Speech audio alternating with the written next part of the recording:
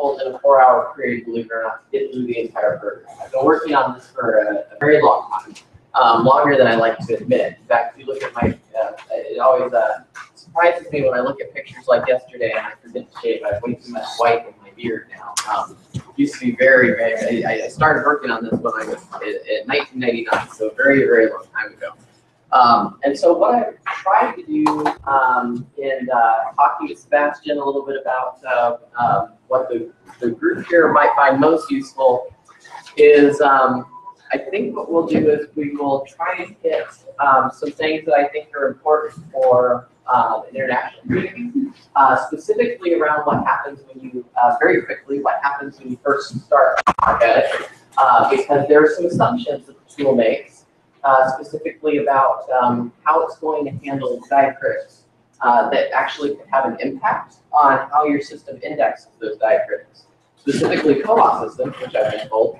And since you're not in the United States, you have a little more flexibility than I do in terms of how you handle your diacritics. But we'll talk about that.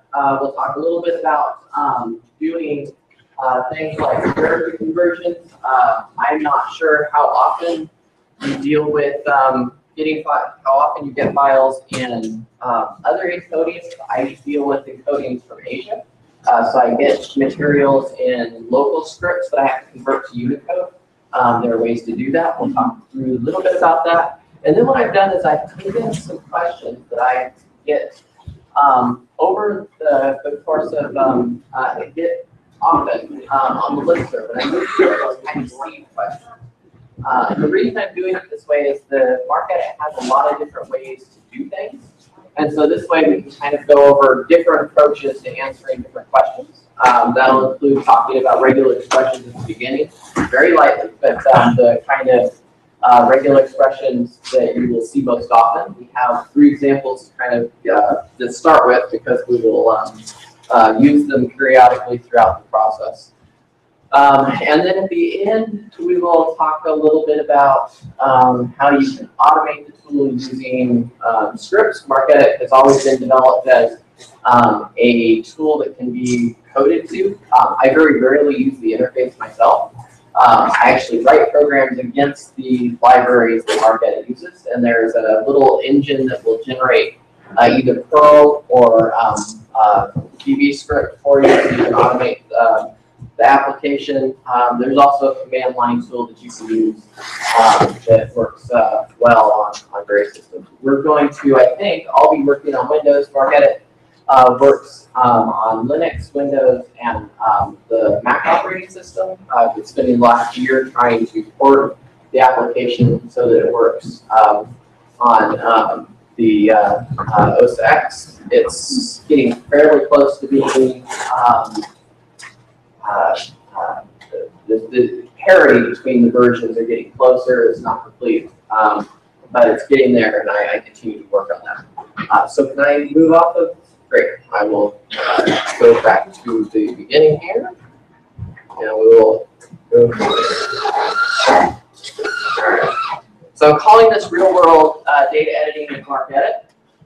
So what I would love to have happen is so like I said, I've created seed questions. These are kind of questions that I put together to that I think will help represent different editing techniques in the program. But I'm hoping you guys came with questions. And actually, if you have questions, that is actually better than me having questions. So as we're going through this, I'm hoping that maybe if things come up, please stop me. Please ask. And if there's questions that you specifically have right now that you want to make sure get answered, I would love to hear those so we can make sure that we get through that. So I'll let you think about it. All right, so like I said, the things I'm going to do will demonstrate some real-world application utilizing the data, some targeted demonstrations of how to use the applications, editing techniques in the MARC editor, as well as some of the functionality there that is probably not well known. There's some fairly new tools that have been added specifically for helping to build new fields that are structured out of lots of information from your records. And so those are kind of there, and then opportunities to ask questions, and hopefully that'll that will take us through the 3-4 hours. If I do this right, we'll finish somewhere around 3.5 hours, which at this point probably will be getting up to lunch. If I talk a little faster, which I'm going to try to avoid, then we'll finish maybe a little earlier, but we'll see. All right, so the first thing I wanted to talk about is what happens the very first time you run MarcEdit. Because for an American audience, MarcEdit is configured to work for Mark 21 and all the assumptions that a North American audience would use. So one of the things that you need to know about MarcEdit is Mark agnostic. It does not believe in a flavor of Mark. It does that purposefully. It's actually a design characteristic. Otherwise, I couldn't use it with Unimark. I could use it with Finmark, I could use it with Finmark. There's something in the neighborhood of like 46 different flavors of Mark, national flavors of Mark. And if I tied it to Mark 21, then if you don't use Mark 21, you could use MarcEdit. MarcEdit doesn't also care about the rules. All it cares about is that the structure is roughly the right place. And so that means that for libraries, and there are a number of them in the United States that create MARC records for events. So like I have a conference going on, I'm going to put that in my catalog. You can do that in MarcEdit. I want to work with my authority records. You can work with authority records in MarcEdit. It's just about the MARC structure is all it really cares about. However, that means that there are some options that if you are a non-Mark 21 user, you want to set, because there are some data elements that need to be set when you're doing character conversions from like Mark 8 to Unicode. Little bits that tell the computer that your record is in a particular language. And there's also things that have to do with diacritics. And so what I'm going to do is I'm going to, I'll do this a lot, I'm going to jump in and out of my slides. And we're going to go through very quickly what happens the very first time when you run MarcEdit. There's a pretty good chance that if you open MarcEdit now, it may actually prompt you to do this. I don't know if they went through the process of going through kind of a first run. And so I'm going to bounce out because it's going to just be easier for me to do it this way. And I think it'll be easier to see too. All right, so the preferences are this little blue box in the corner. And when you run MarcEdit for the first time, you get this window.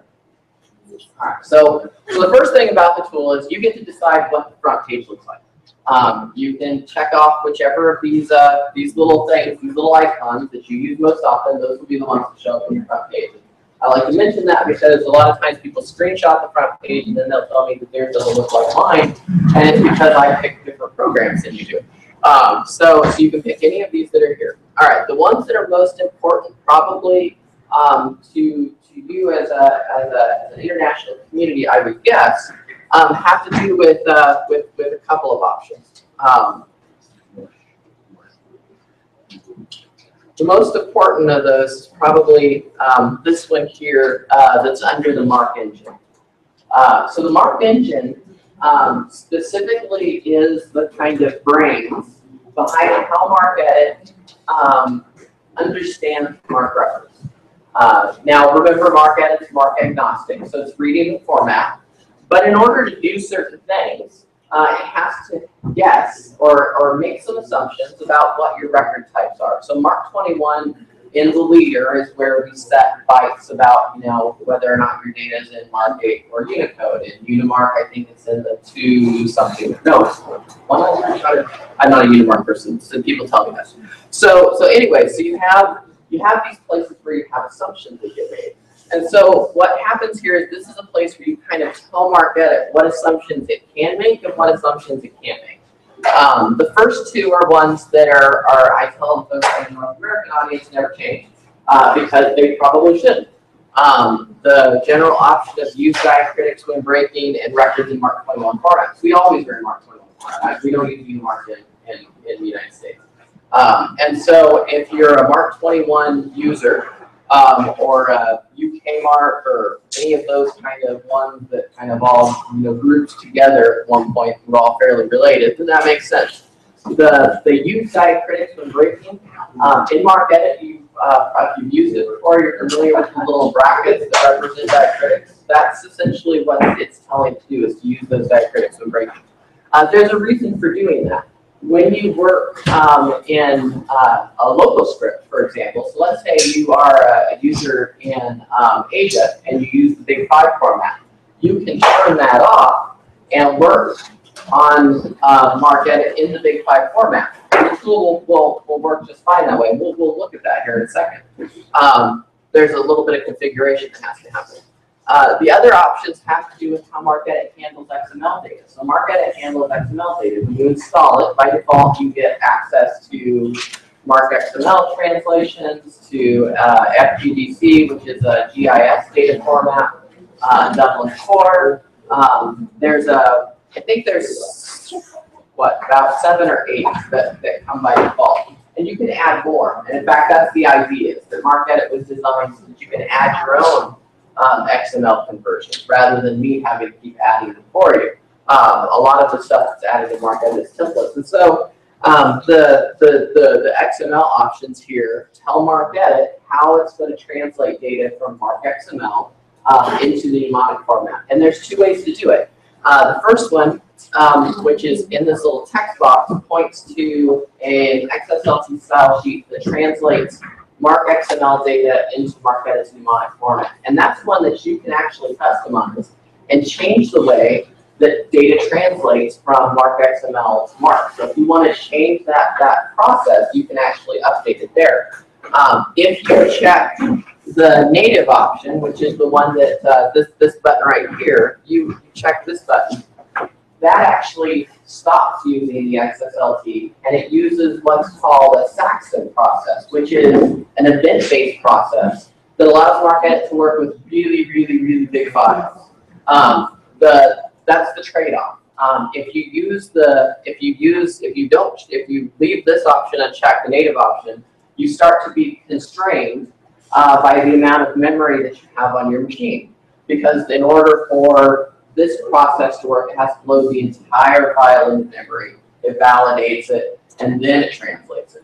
When that option is checked, it does no validation. It validates as it reads each block. And so the reason that exists is because the Hadi Trust, which is a group that is in the United States that is the curator of the Google Books projects, was working with an institution, and that institution was doing some data analysis, and they gave them a file, something in the neighborhood of 600 megabytes. It was a MarcXML file, 600 megabytes. You can't work with that big of a file.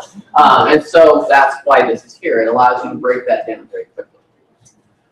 The last option is the one that I think, these 2 options down below are the ones that I think are probably the ones that, as Koha users, at least this is what I've been told in the past from Koha users outside of the United States, that may be most interest to you.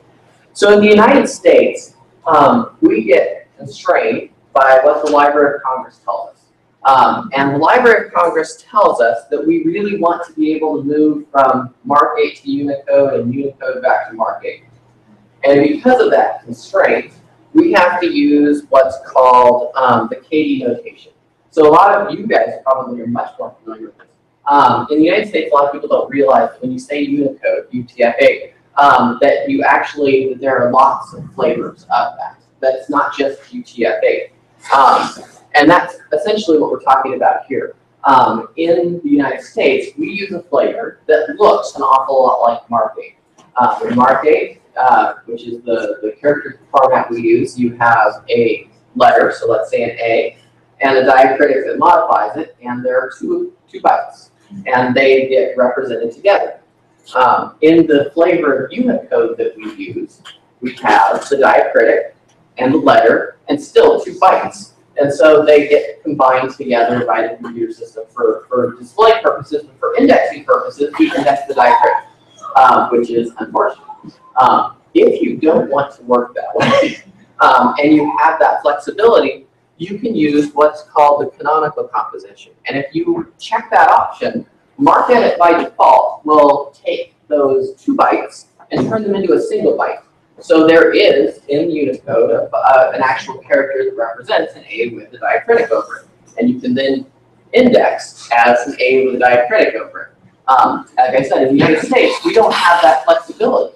We can't turn that on because in order to work within our environments, we have to be able to round trip between MarcEdit and Unicode because there's still a lot of libraries, for some odd reason, that are stuck in MarcEdit, and very few libraries that are in Unicode. Now, I should say, in MarcEdit, or in MarcEdit, if you have the canonical composition set, that C notation set, you still can round trip your data from Unicode back to MarcEdit. MarcEdit does something in the background. When it looks at your Unicode data, it makes an evaluation to see what normalization you're using. And if you're using a normalization that is not the LC prescribed normalization, it will change it on the fly, turn it into the LC normalization, and then translate it to MarcEdit. So you work with libraries in the United States, and they're stuck in the having to do it the way the Library of Congress wants you to do it. You can actually still send data back and forth and use this canonical notation, which is probably better if you're a Koha user, is what I understand. So that's important to know. The other one that I will just point to, because we'll look at a little bit later, is this one here, the ILS integration. So I'm not sure. I think maybe most people here use it. If not, then this will be, you will get to hear about what it says. So MarcEdit has, I've been starting to, one of the things I think about when I work with MarcEdit is MarcEdit lives in a very large sphere of, obviously, software that's been created in libraries. It's not going to be the only thing you're going to use. In fact, it's probably going to be just one small part of the tools that you use. And so what I try and do is I try and provide ways to integrate with other tools as best I can. And this is one of those opportunities. So the Koha community very early on asked if there was a way that we could use MarcEdit directly with the Koha system. And this is how you turn it on. And I think this may even work with Evergreen. I'm not positive about that. I've done some conversations with other proprietary systems like Innovative and Xlibris. The problem is it's difficult to work with them when you're not a customer. So those kind of things happen where if those integrations happen because somebody specifically who is a customer acts as a liaison between me and them. Koha is much easier though. So in order to use this, you check the little button that says enable it. You can select Koha, and then you fill in the information about your system. So the host name is going to be the information that points to the URL to your system. And that's going to tell MarcEdit to use the API that lives in the background. And what that does is it allows you to update, create, and I believe maybe even delete. I can't remember I can't remember if the API or the entire set of CRUD operations. I know it's update and delete and add bibliographic and item data into the Koha system. And you can do that through the API. You can also search, and search happens through Z39.50 because you don't have a dedicated search API in Koha, which I would rather have. But you search through Z39.50, so you configure your Z39.50 settings. But once you do that, you can then use MarcEdit actually as your editor for Koha. You just basically search for your record or create a new record and post them up through there. So you can continue to use the editor in Koha. You can use the editor outside of Koha. And if when we get a little further down, I'll talk a little bit. I point a little bit more about that. I don't know. Do folks here use OCLC? Is that okay? I was never sure. In the United States, this is a discussion we would have. So not so much here. Good. All right. So I guess before we finish, two things I want to also point out because they're important. The two options here, locations and other. Locations, again, MarcEdit, very agnostic, tries not to set things up. You have ways to share tasks, so automated little programs in MarcEdit. There's this place where you can point to a network folder that lives in your network, and everybody then can share the same resources. That happens in this location set. Also, if you're working on very, very big projects, And I've done this before where I work with libraries where I may get 30 to 40 million records. MarcEdit keeps temporary files, so I want those temporary files to not live on my solid state drive because I don't want to use up the space. I can plug in another drive and tell MarcEdit the temporary directory now is over here for now. So use that as my temporary space, and then when I'm done, I can change it back. So all that happens in these file permissions, the locations. The other is where you tell MarcEdit about your record. So remember, MarcEdit is MARC agnostic. It knows nothing about what's a title, what's a call number, what's an author. Doesn't know anything about that. Doesn't care. They're just numbers. You have to tell it what those are. And so by default, it sets itself up to assume MARC 21. But you can go in here and change what a title is. And I would recommend, if you're not using MARC 21, you definitely want to do that. What an author, what a call number, what a control number is. And then one of the things I've been trying to deal with, and I'm not sure if this is a problem here, but boy, it kills me in MARC 21, is these 880 fields. Do you deal with 880 fields? If I get confusion, then yes. All right. So in the United States, the way we deal with multiple languages is we use these fields that link them to the U.S. to the English equivalents, and they're just they kill me because they're hard to follow. And so the way that MarcEdit decides whether or not it's going to do anything with that data is in these options here. If you don't work with them, then I'm very happy for you. But that's where you would deal with that stuff, is in that space. All right, so we make our so when MarcEdit first runs, when you first install it, this box pops up. A lot of people are just going to push OK, which is unfortunate because then MarcEdit's going to assume you're working with MARC 21. If you're not, this is how you get to the point of actually being able to customize it to do various things. All right, so we'll start with that. All right, now we'll skip. One thing I did want to mention, because this comes up. Sorry, I'll go back one more thing. MarcEdit is made. I will admit up front, I am not a user experience person, and so I build the tool based on the way I like to look at it. And so I build them with tiny little fonts. The program is configured to work on a 9-point font. I get told all the time that's too small. And so what you can do here in the language option is change the font size, and it will then resize the application windows so that the font size actually is for people who want bigger fonts. The other thing that you can do is change the font. So MarcEdit by default picks the Unicode font. It tries to pick Arial Unicode if you have it installed, but if you don't, it's going to pick probably Arial because that's probably within the same family, or whatever the default system is. You pick that and go with that. So the other thing I've been trying to do, and this is a great audience to talk about this because I've been looking for people who would be able to do this. I have, if you've listened to me talk here, I have a hard enough time with English. I certainly should not be doing translations, and couldn't, even if I wanted to. But I do recognize that there are folks who are working in other languages where English is a barrier. And so what I've been starting to do is I have this process that I go through where I run through every now and again, and I take the application, all the strings in it, I send it to Google Translate, to Microsoft Translate Engine, I translate them, and then I put in a package of things here that then allow you to pick the language, and it will then update as appropriate where it can the language in the application. Now, this is an automated translation, so it's hilarious, I've been told. But there are folks, particularly French ones, that have taken those files, because they're just XML files, and gone through, translated them, fixed them. And then they send them back to me, I put them in here, and then they get used.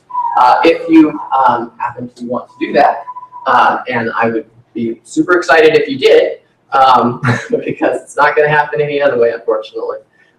You can find all of the language files. We'll go back to English so I can see it. The language files actually live in a space. It's under Help, Application Shortcuts, Language Data, and they live here. There's this set of XML files of all the ones that the computer automatically translates. And you can go in and actually update those language files and send it to me. And I will send it to everybody else. I will put it in the marker, and then what happens is when I run the new file, MarcEdit checks to see, oh, somebody's translated this. I don't want to use the machine to translate it for me. So I trust you've done a better job than I will. And it'll only translate the parts that aren't there. So that's actually, this is probably the best prep for that, because I don't get many takers in the US to do that stuff.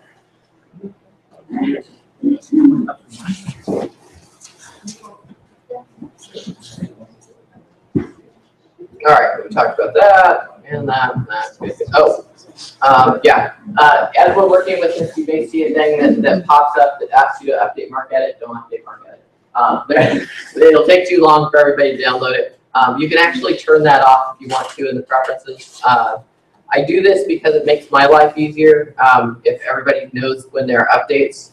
But there's a little update box, and you can check this button here that says automatically check for updates. By default, it's always checked, and that actually does some things for me. I'll just let you know what it does for me. One, it means that I have everybody hopefully on kind of relatively good versions of MarcEdit, so that when people ask me questions, I know that when I answer it, I probably are going to be answering a question in a way that's going to help them. The other thing it does for me is I do MarcEdit in my free time. This is not my job. In fact, I work so far away from cataloging now. I used to be a cataloger, but I don't now. My actual work is in data preservation. I do this because I enjoy it. This is what I like to do. It's my hobby. And so one of the things that's very useful for me is knowing who's using the program. And I know that partly by looking at my logs. I don't know who's using it, but I can tell how many people are using it. I know there's roughly about 20,000 people who are actively using the program, because when I post an update, that's me how many people update. I know that over the course of the year, I can guess about how many unique users touch the program, because I get to see how many updates happen over the course of that year. And I can then break it down by geographic area and see which geographic areas are kind of using it, so I can focus on finding people who maybe do languages in those spaces to help that particular community. So one of the places I'm trying to do this with is the Middle East. There are a surprising number of Middle Eastern users. And because of that, I've tried to do some stuff to help folks who do right-to-left entry to make it easier working with MARC. It's really hard to do that in a lot of MARC programs. So those kind of things are helpful for me. If you don't want me to know that you're using the program, just uncheck that box and download it, and then it's not, it's not a big deal. But that's what that does, and that's what it's used for.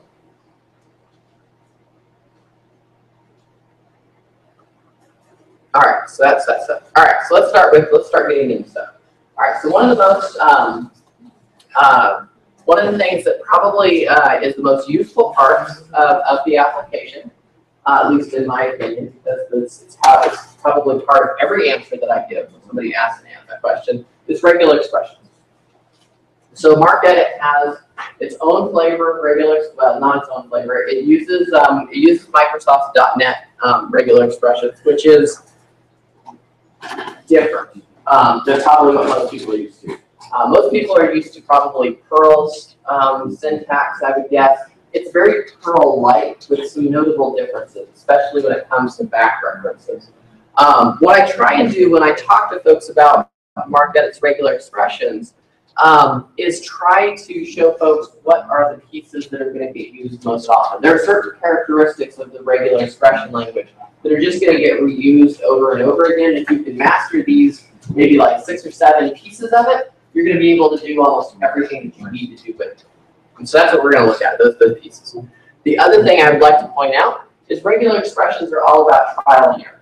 I have examples here, and I've written them out because I screw them up sometimes, even though they're really simple, that we're going to go through. We'll go through 3 examples. One of the things I've tried to do in MarcEdit, and if you do regular expressions, you will see this, is when you're in the MARC editor and the place where regular expressions get used most often are in the find and replace, because that's the only place where you have access to all of the data in your file.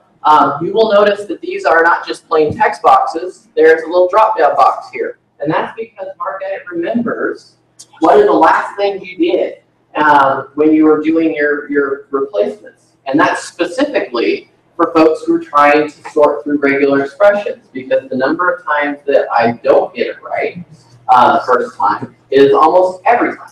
And so this way, I don't have to recreate it every time I start. I can pick what I did last time and then fix it and then go on. And it remembers both the last regular expression that I tried to run as well as the replacement. So again, regular expressions are not just about the pattern that I'm going to use to find the data, but the pattern that I'm going to use to replace the data. And so I would like to actually remember both of those. So that way, when I do stuff, if I screw it up, I'm able to go and fix it.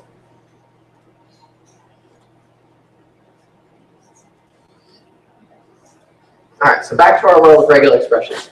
So in Microsoft's regular expression language, we have character escapes, anchors, character classes, groupings, qualifiers, and substitutions. There is a URL in your slides, and hopefully everybody downloaded those, but if not, I will send them out also so you can have these as well. This is a kind of a quick reference. That's what I'm looking for. Quick reference to regular expressions. They have lots of examples in how they work.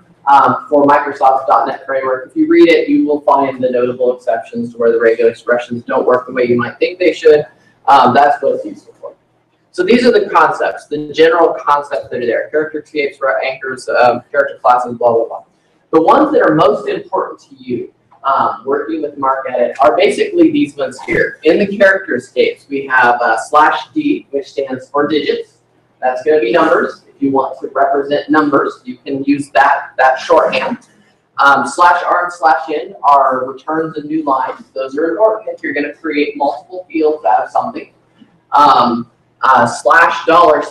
is a literal dollar sign. Unfortunately, dollar signs have lots of different meanings in regular expressions. And you're going to use an escape to tell if I actually want a literal dollar sign. It's either going to be a $$ sign or double dollar sign. We're going to look at those. They get kind of crazy. And then in .NET, and this is frustrating, when you want to deal with Unicode data, you have to interact with it as its actual number. So you can't just put a Unicode value in. You have to know the value number, so the actual hexadecimal code in the background, which is incredibly frustrating in .NET regular expressions. And so that's what that /x, two number signs is for. It's to represent the number. There are some ways to work around that, but they're very difficult. So this tends to be the easiest way to deal with that problem. Character classes. This is where you get to ask for ranges of things, and those get used all the time. So those are in brackets. If you want to use a bracket as a regular character, you have to escape it. So that's with the / and then a bracket. But in this case, we're going to use classes. Brackets, bare brackets, are going to be a range of characters, 0 through 9, A through B, A through Z.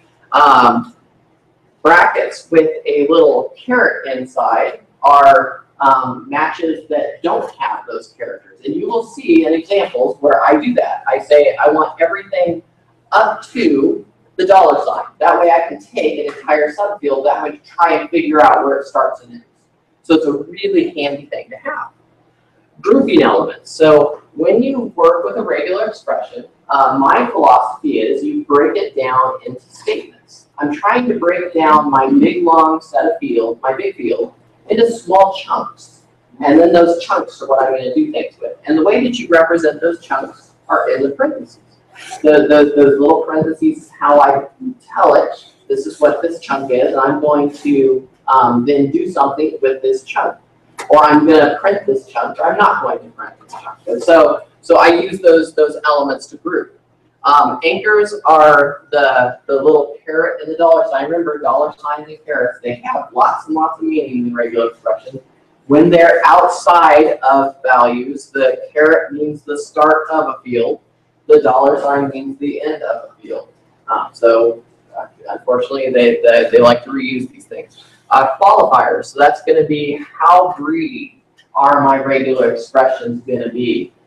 Question mark would be, it's single. Is this character actually there? Match it or don't match it.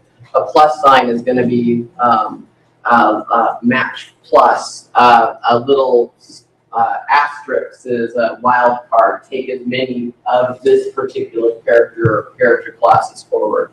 And then you'll see me use this a lot. The little jaggedy parentheses with a number in the middle, that's telling it I want to match this many characters. So whenever the character is in front, take the number of characters after that. And so you see that a lot in the examples that I use, especially for capturing the field. And then if I don't care about indicators, I will take any of the 4 characters afterwards. But I'm not really matching on them, but I need to get them. So that's there. And then substitutions is how we replace things. So once you group them, you have to replace them. So that's a $sign and a number. Or in the case where the regular expression would, the answer would be a number, you can actually name your group, which I don't know if I have an example of, but we'll see. All right, so I have some examples of how this works. I hope nobody minds. I'm going to open this window if I can.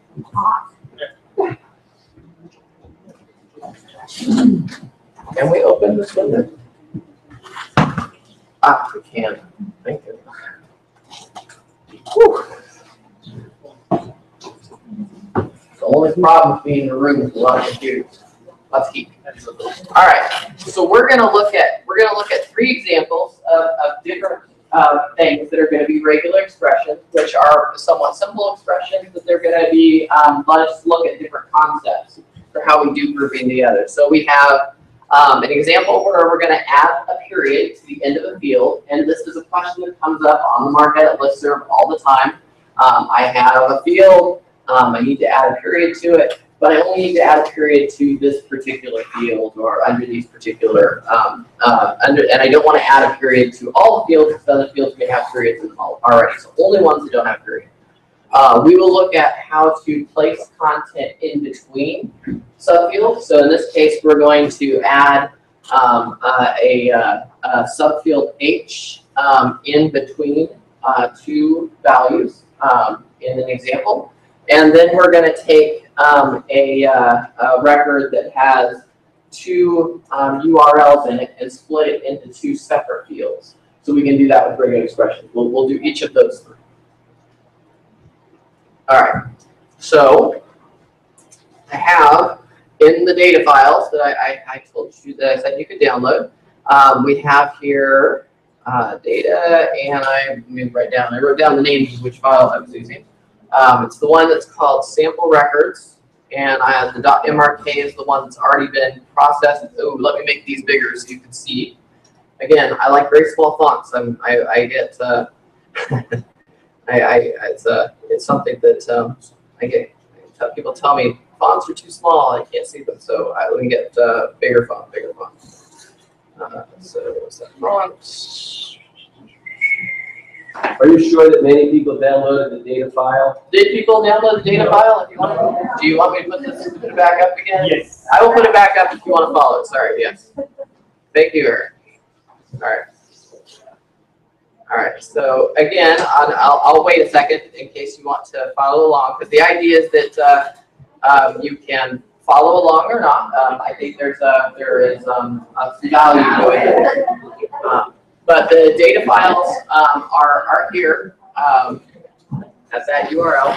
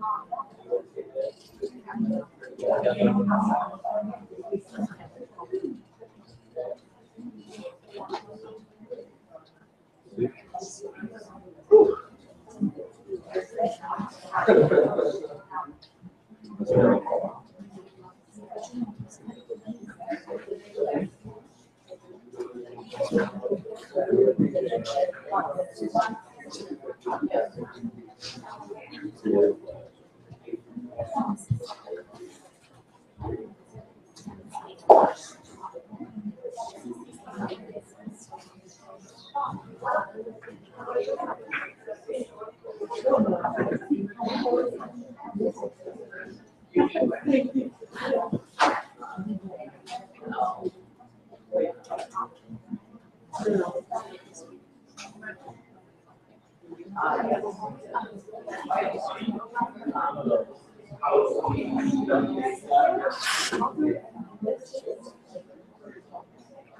this is like how we're going to do this thing. You can probably work through everything here. But if you want to object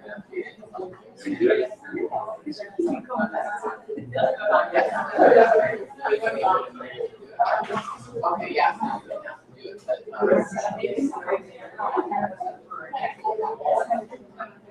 Yes. And definitely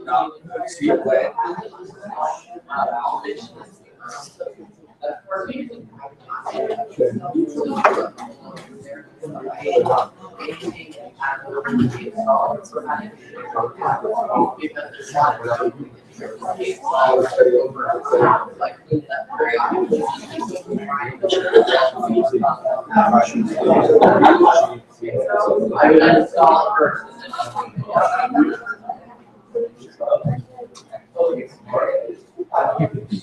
We are going to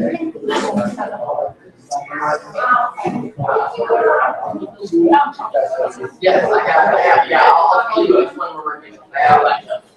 Yes. Okay.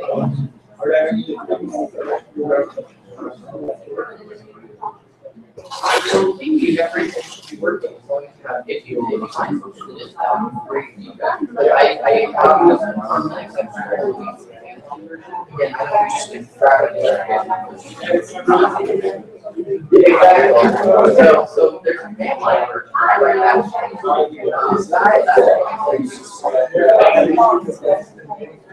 Yes, exactly.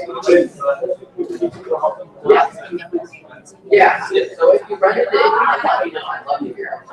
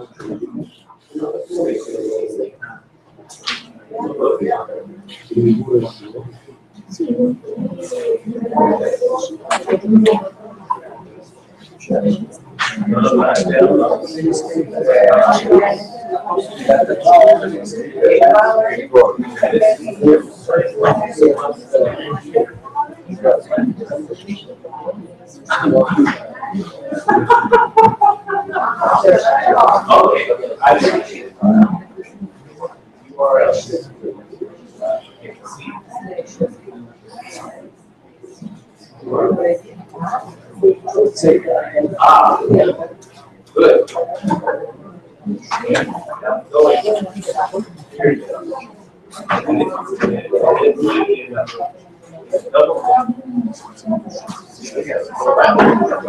Okay, so has most everybody had an opportunity to get the data files at this point? All right, great. Okay, so we're going to go ahead and get moving. And Garrett is floating around, who will help if there's any folks who are still having trouble. All right, so we're going to answer 3 questions. We're going to go through 3 questions. We're going to do adding a period, it's missing, inserting data between information, and then splitting URLs. So the data file that we're going to use is this one called samplerecords.mrk. It's it's the exact same file as the .mrc file. It's just been broken already for you. Larger here. Let me see what I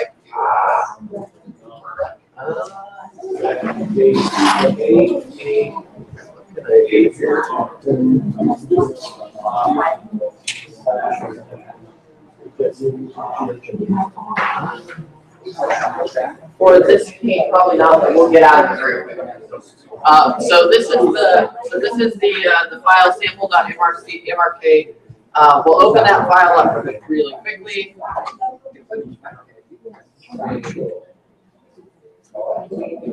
And there. So I made this font bigger for you. So this is easier to see, right? Yeah, all right, great. All right, so this I've made my font much bigger, so hopefully it'll be easier for everybody to see as you go through this. All right, so if we look at these records, The first thing that, make sure these are the right records.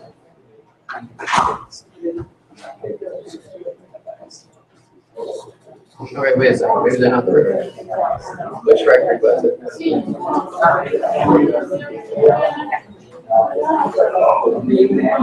One second. I was positive that was the right set of records.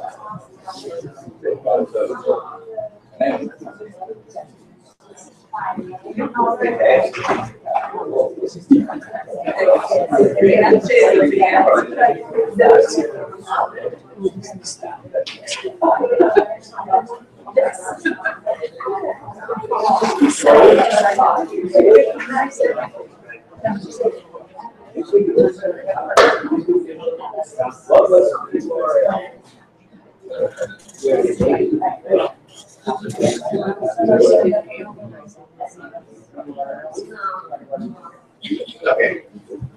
All right, so we have our sample set of records here, and what we are going to do is we're going to insert data into them.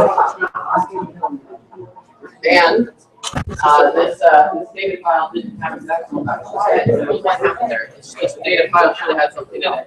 So what we're going to do is we're going to put some data in it, and then we're going to list it. All right. So what I need is we're going to put 2 fields in. We're going to add 2 fields because apparently I don't know what I did. I didn't get the right. This particular file didn't have what I thought I had in it. So we're going to add a field that has a 500 that has a period at the end and one that doesn't. That way we can see the regular expression how it might work. All right. So what we're going to do is we're going to add a field. So this is, I guess, a good chance at the time as any talk about how we do that. So if you need to add fields in MarcEdit globally, there is a tool that's called Add Delete Fields. So also you can use F7 as a way to pop that up. So we are going to add a field. So we'll go to Tools, Add Field. And we're going to add 2 fields. We're going to put a 500 field in. So the field number is going to be 500. And then when you add the field, you have to include the indicators because MarcEdit is needing the indicators. So I'm going to put blank indicators in, so 2 slashes. And then my subfield, $A. And then we're just going to add whatever we want to. So I tend to do this when I'm doing it. I just say this is field 1 and this is field 2. And field 1, sorry, indicators. So indicators are going to be either numbers or slashes to represent a blank. They're slashes this way. Yeah. Yeah. Yes. Or you can leave them as blank. I put space if you want, but I put slashes in because that helps me leave it there. I put slashes there because I can see them, and the translator will take those out for the space. Yes. And then I just actually get it also, so we can see how. Did I do what?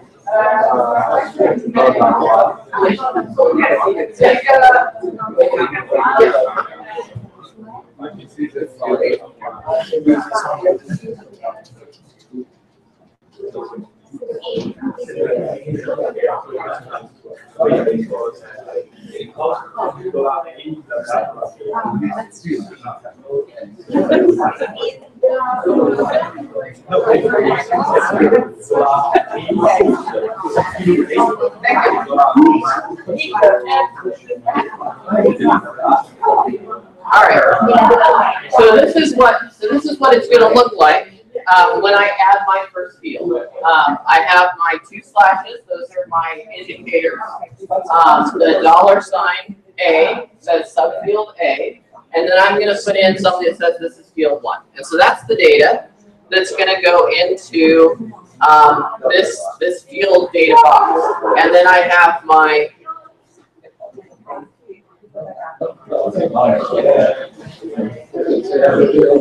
Alright, so that's the data that's going to go inside my field data box, and then I'm going to give it a field number. So 500 is my number that I put in there. So that's my field. And I'm going to go ahead and add that data. So I will click Add Field, and there are 6 records. It's going to add 6 fields. I want a second one. I'm going to create a second one, and this one's going to have a period in it because I want to make sure that I can see the difference. So I'm going to say this is my second one. We'll have the 500, but I am going to call it, this is field 2. So that's going to be my second field. It's going to have a period at the end. That way we can see through a regular expression how we differentiate between records that have fields that have punctuation at the end and ones that don't.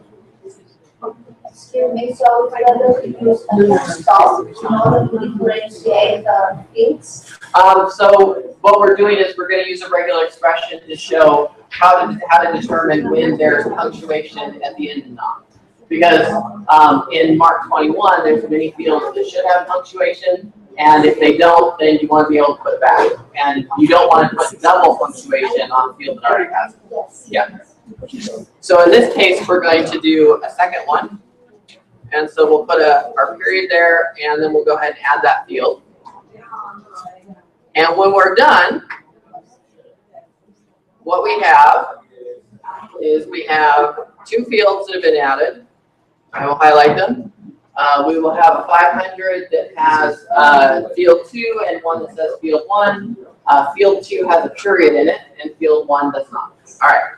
So we're all on the same place. No. No, not Eric. Yes. No, not here. What? You must go slow. Okay. You must go much slower. Much slower. Much slower. Okay. And then you keep going. Okay. I don't know where. I try to help you. Yeah. You must go much slower. Okay. Speak much slower. Okay. Make sure they're all on the same page. They're not all on the same page. Not even close. Okay. Okay. So are we in? No, I'm sure it's not. Yes. Yeah.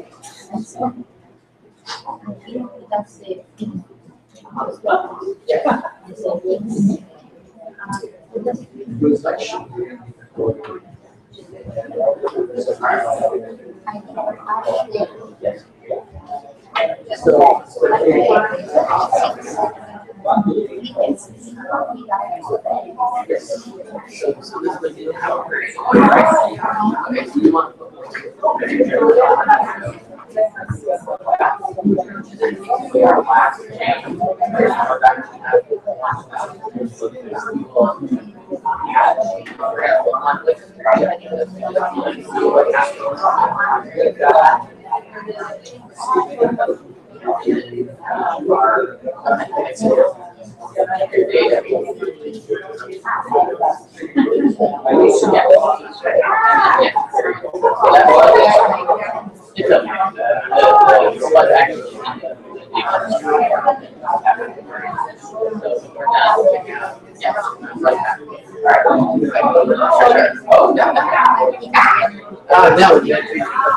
all right, so I think, are we pretty close to where we're at?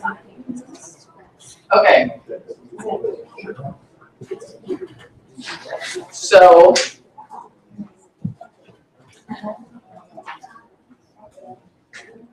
when we're finished, we have 2 fields, one that has a period in it and one that doesn't. And the reason the information in the field is less important than the fact that we have one with a period and one that doesn't. Because what we're trying to do is we're trying to fix a punctuation problem. And so we're going to do it through a regular expression. So in the last set of slides, we talked about how we break things up into classes. And that's what we're going to do here, is we're going to try and do something where we need to match on the field that does not have the period. And then we're going to put the period back in. We don't want to match on the one with the period because otherwise we'll end up with 2 at the end of the process. So I'm going to do this in this box, so that way it's easier for everybody to see. And I'm going to make this box very big.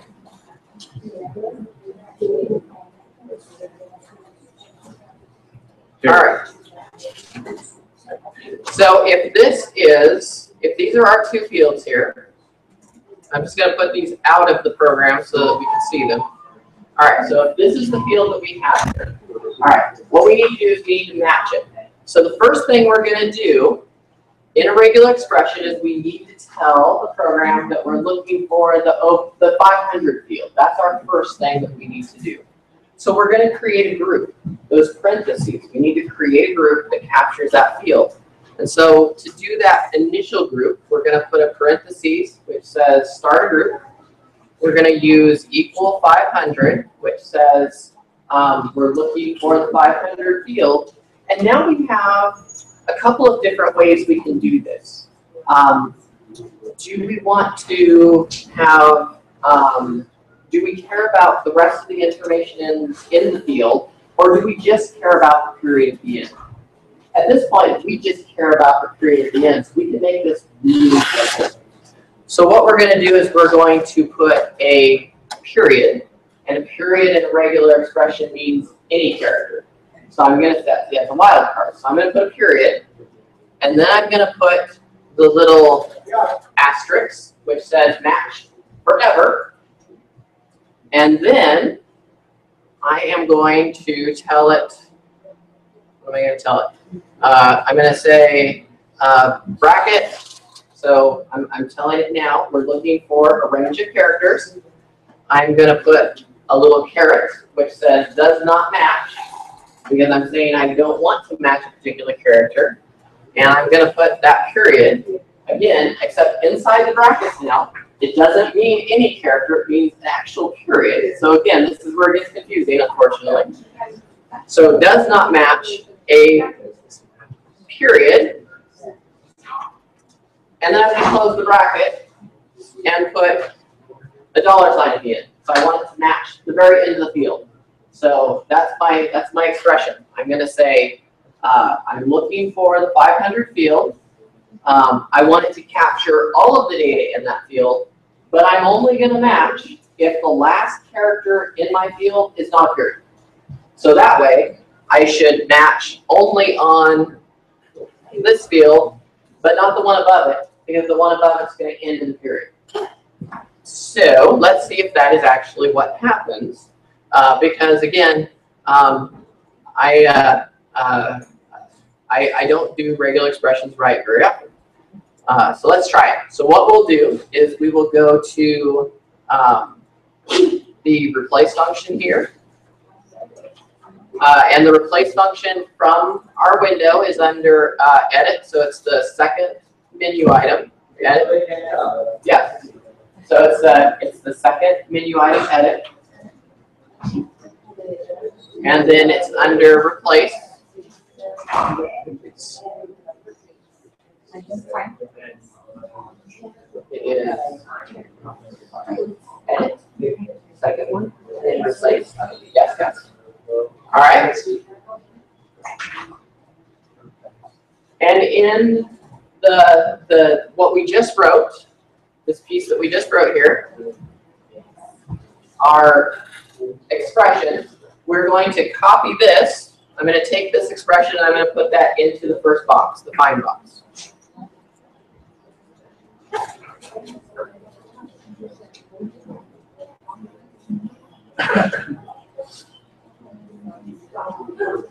So in the first box in my regular my first box in find, and I apologize that it's very small because of the screen. In the first box, this here that we wrote, I'm putting that into that box. All right. So are we all in the same spot at this point?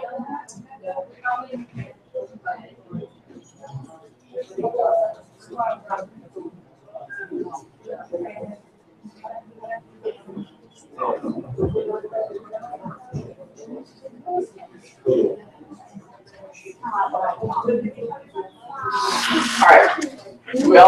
Are we all in the same spot? Okay. So we have written the expression for how we're going to match the field. Now we have to write the result so that we get back the period at the end. So all we've done is we've found the field that we want. Now we have to tell it how to put the period at the end. So that is much easier. We have those parentheses, which are creating a group. And so what we're going to do is we're going to reference that group. And we do that, new line. We reference those parentheses. Each one of those is a number. Each time you see a grouped element, that's a 1 or a 2 or a 3. In this case, that is a 1. So we will reference it by using a $, which says I'm looking now at a group, and this is only in the replace part. After I found it, now when I do the replacement, I use a $, to say this group, and it's going to be group 1, because that's the group we're working with. And then we're going to put a period at the end, because that's the value that we're going to be adding to it. So what it's going to do is it's going to capture that $1 stands in for the entire field that we just captured. And then we put a period at the end, which is going to put that piece of punctuation that we're missing into the field that's not there.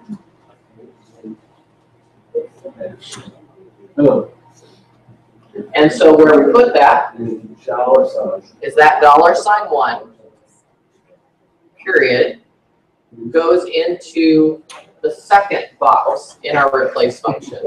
That replace with, that's where we will put the $1 period. I want to check. Yes. $1 means what I found. That's right. That is that first group, the first thing in parentheses. That's right. The one in the notebook. Yes. And if we had 2 parentheses, the second one would be a $2. Okay. So yes. Okay.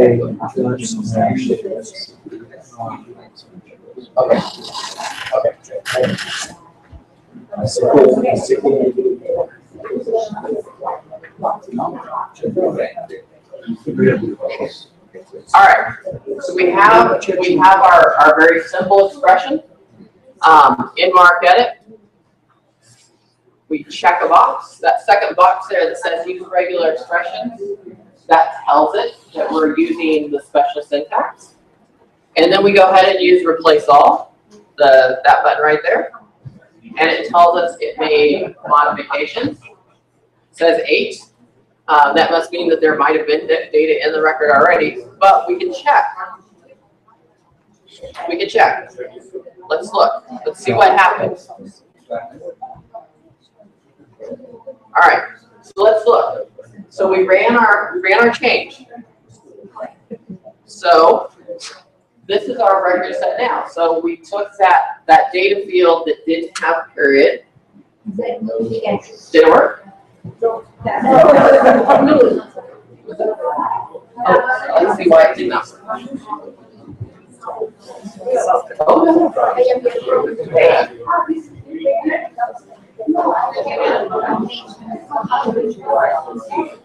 Oh, well, there's no data. Okay.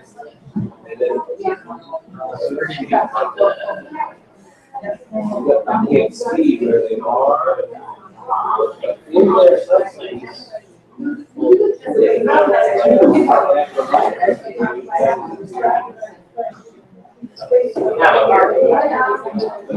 Yes. Oh, you did. You had it here. He's going to. Let's get back there.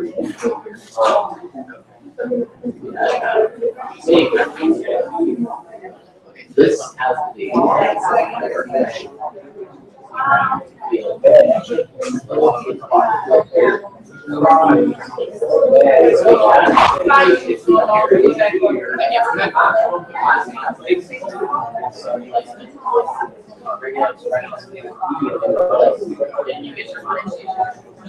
so we just figure your file.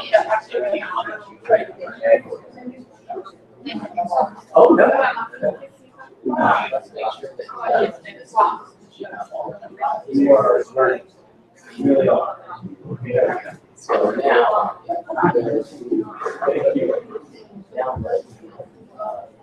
if we open other files,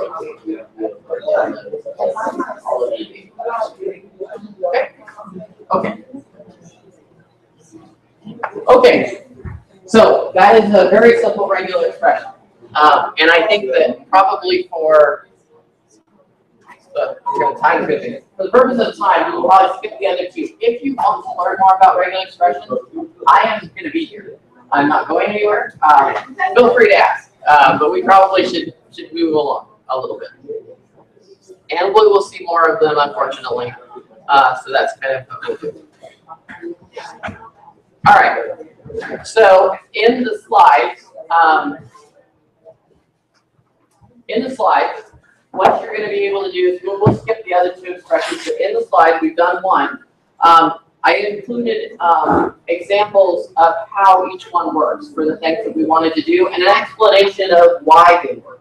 So in this case, if you were to look at the slides, you would see that the expression that I wrote in the slides is different than the one that we just used. And I actually, I probably shouldn't have done this, but I like to do this because one of the things that I like to let people understand is there are lots of ways to write your expression. It's not a one-size-fits-all. And part of learning how to use regular expressions is to figure out what style is going to work best for you. So I provided you an example that just grabbed everything and look at the end.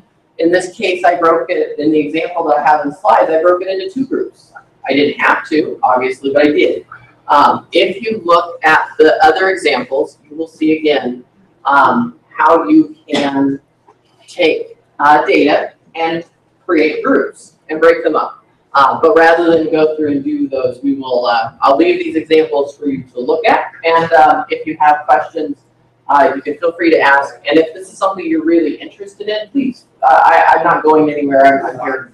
Feel free to grab me. But we probably should go on. So if you want to learn more about regular expressions, these are pages that I point people to, especially when they're first starting out in MarcEdit. That should help get you kind of going along the way. There's a 30-minute tutorial that will show you how to use regular expressions generally, so you can learn the language constructs. And then there's kind of the how.net kind of works with regular expressions. All right.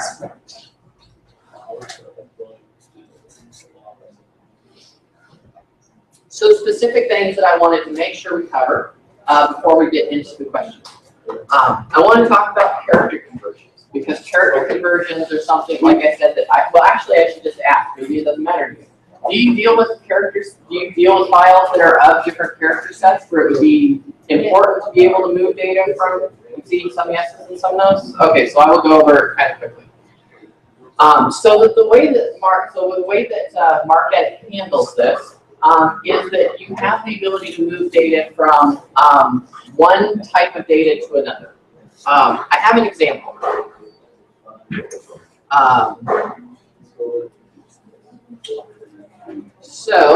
I'm just going to show you this example.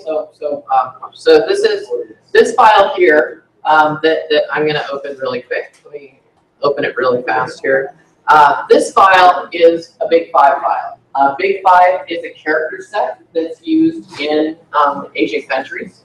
It's one that if you work with a lot of Asian countries who aren't doing data in Unicode, you may actually see. When you open this file in MarcEdit, it looks like this, which is really useless.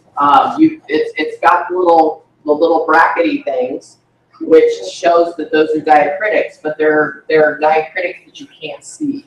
It would be relatively useless. Now, if you had a library system that wanted either MarcEdit data or Unicode data, and you took this file and loaded it, it would look like a mess. The diacritics wouldn't look like Chinese, which is what this is. So we need to convert it. We need to take this data and turn it into Unicode. So in MarcEdit, underneath Tools, there is a thing called Character Conversions. And there are two tools in the Character Conversions tool.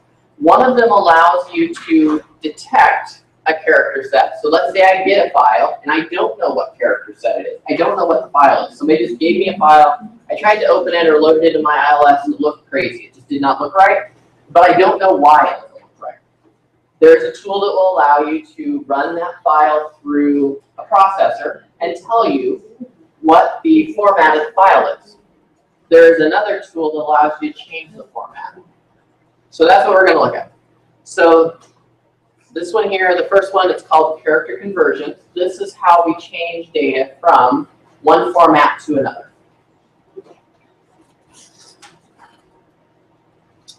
All right, so the character conversions tool asks you for some stuff. It asks you, what is your file to start with? What is the file that it starts with, and what do you want it to end up in? So I have a file that's in Big5 format, and I want to turn it into Unicode.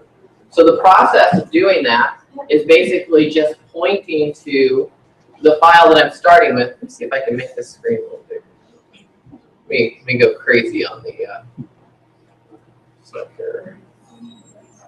I might be able to make this quicker.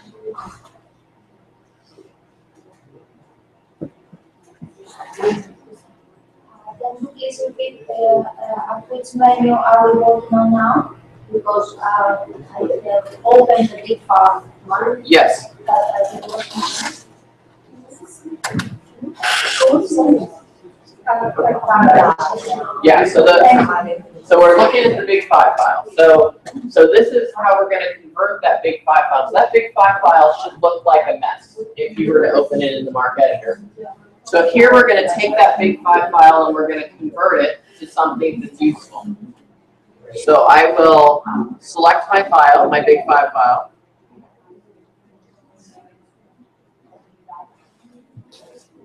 And put it into the source.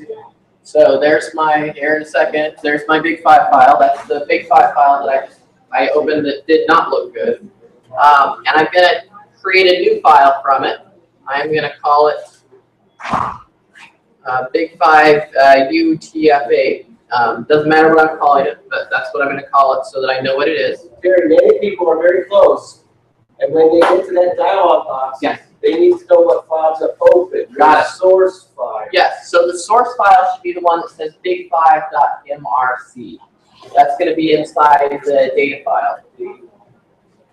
Inside that data folder that you downloaded, it's the big5.mrc file. That's the one that's going to go into the source.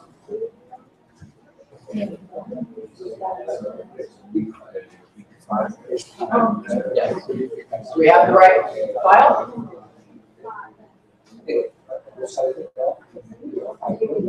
Sorry. So it's.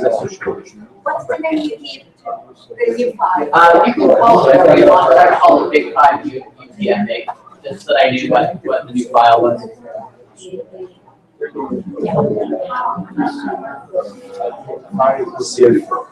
Yeah. Okay. So have we found the right? Did you change the software?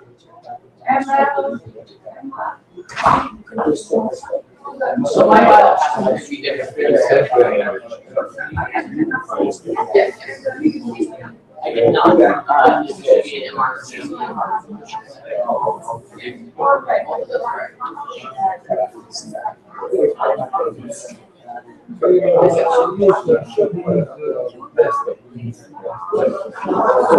Yeah. So where did you down?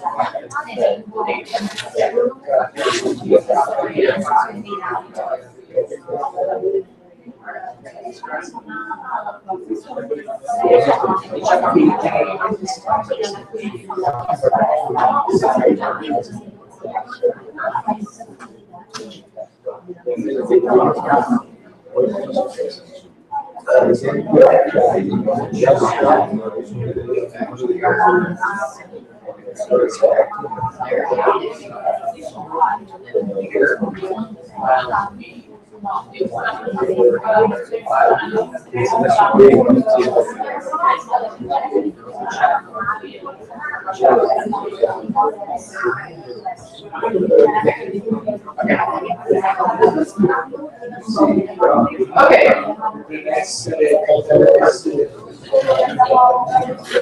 So are we back in the? Are we ready to move forward? No. No. Okay.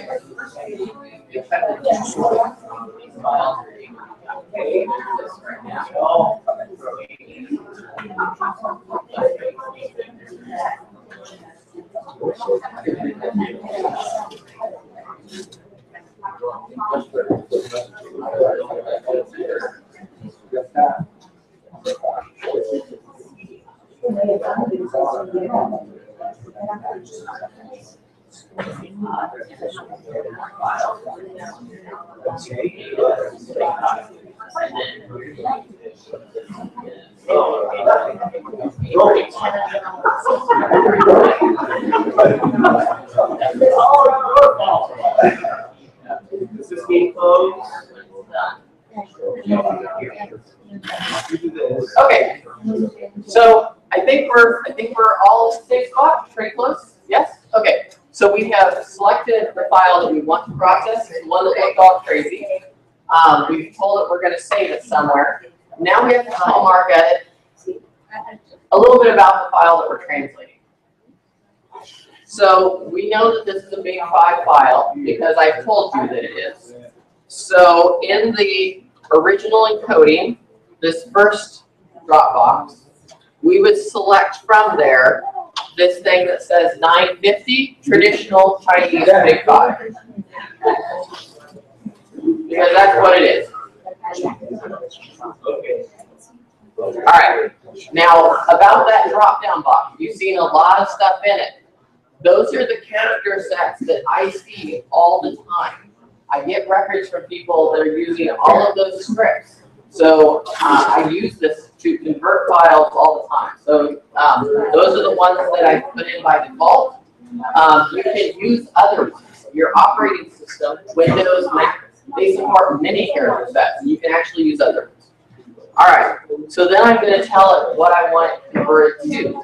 So I have Unicode. I have Big 5 as my source. So in the second drop-down box, I'm going to select UTF-8. So that's the second option here. I'm going to select UTF-8. So when my thing is done, it will look like this. I'll have my source file, which is the Big 5 file. I'll have my destination file, which goes to a different file, but it's going to be wherever I save it. The original is going to be Big 5. The destination is Unicode. And when I'm finished and I'm happy with that, I tell it to process, and I get a box here that should tell me that I have converted that data file into a specific location. All right. So if you run it and you've gotten that box, okay. So we've run it, we've gotten that box. So what did we just do? All right. So let me show you what we just did. All right. So this, again, is what we started with. This mess here is what we started with. That was the Big 5 file that we would not be able to use in our catalog. All right. The file that I just processed, which I don't know where I put it. Where did I put it? I think I put it on my desktop. One second. The file, yeah, here we go. So the file I just processed, which is on my desktop. So I'm going to go ahead and I'm going to open that file again. And so I'm going to break it into the MarcEdit format. So I'm going to run it through the Marc editor. I'm going to break it here. All right. And if you use MarcEdit, you understand what I'm doing here. Marc Tools, I open Marc Tools, I select the .mrc file, and I'm going to break it into a .mrk file. So I run that, and I look at it, and now the data is in Chinese. It's taken that data from the squiggly lines in the Big 5 format that I couldn't use, and it's turned it into a character set that I can use. So.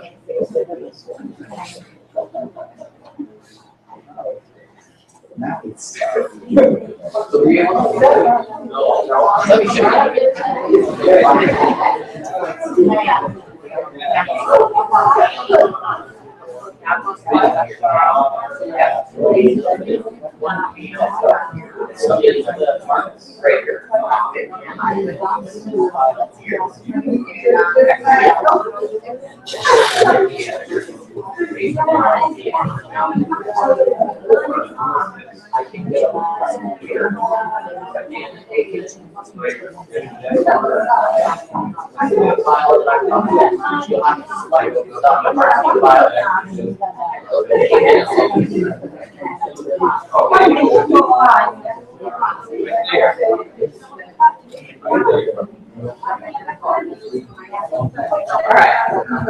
Make sense? Does that work? Okay.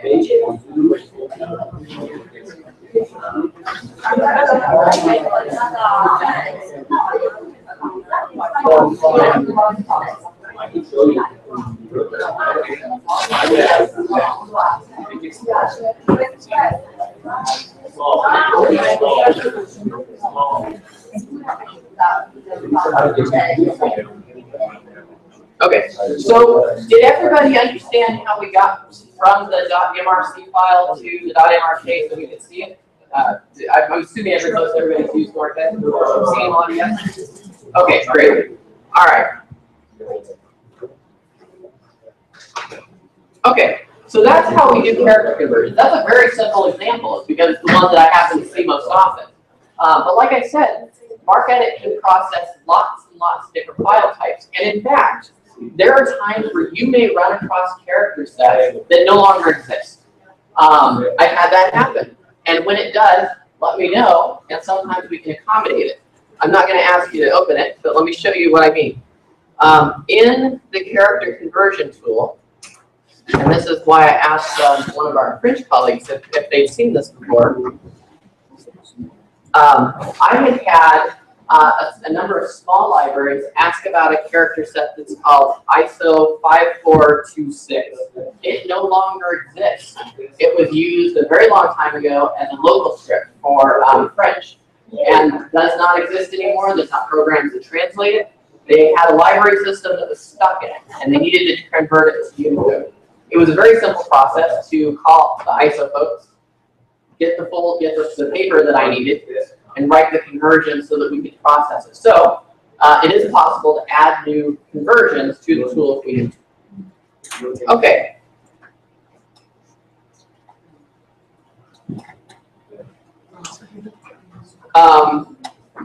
I will, since we all know where our big 5 file format is, our big 5 file is, I'll show you the character detection and then we'll move on. If I did not know that the file that if you didn't know that the file I gave you was a big 5 file, let's say I just gave you that big 5 file and told you turn it into Unicode, and you didn't know, looking at it, what a big 5 file format would look like, how would you know how to do that? MarcEdit needs you to tell it what the character format is. In the tool, there is a process for automatically figuring out what your character format is. It's under Tools, Character Conversion, and Character Detection. This is a special tool that I will admit is not perfect like anything. It's really a guesstimate. It uses the same process as web browsers use when they read a page to determine how to render it back to a user. They try and figure out what language it is based on characteristics of the data. So if I open this tool and I select my big 5 file that I just processed a second, the one that I know is in big 5, my big5.mrc file, let's say I pick that file. I select that file. Excuse me. Yes, yes? The tool menu. I understand the lines have the same menu as you have. I don't think they use marker around here. Wrong part of the program. So it's under, it's on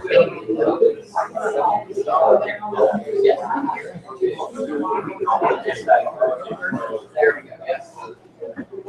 Okay. So if we select the file that we work with, that big 5 file, and I'm going to tell you, we've selected it. If we click the detect button now, We selected the big 5, the original big 5 file, yes, the big 5.mrc file, the one that we know is in big 5 format. But let's say I didn't know it was in big 5 format. I want to find out what format that is. I would select the file and tell it to detect. And what I get is an output that looks like this. It tells me 2 things. It tells me that the file is in these formats, GB18, blah, blah, blah, and big 5.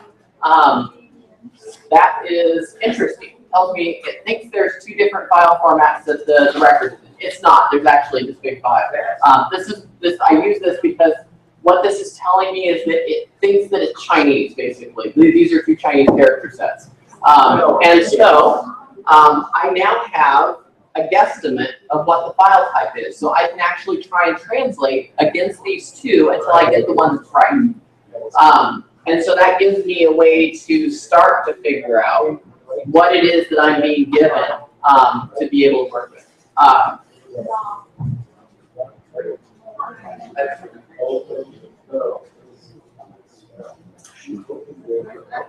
Okay, are we ready to move on to the next one? That makes sense? Are you able to figure out where we're at? Yeah, exactly. Okay. All right, so let's go ahead and move on to the next part. And I'm going to, let's see. We're gonna skip one of these, I think.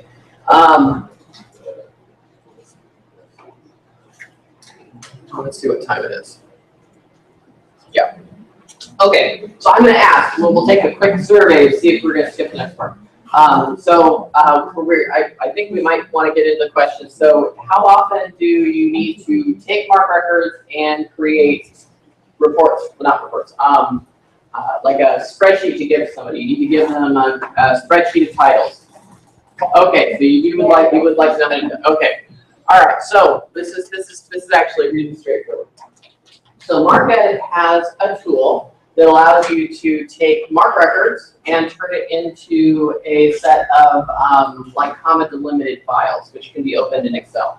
And this gets used where we're at because sometimes we buy stuff and we need to give people a report of what's in that bucket of stuff. So that's what this tool's for. All right, we will find this tool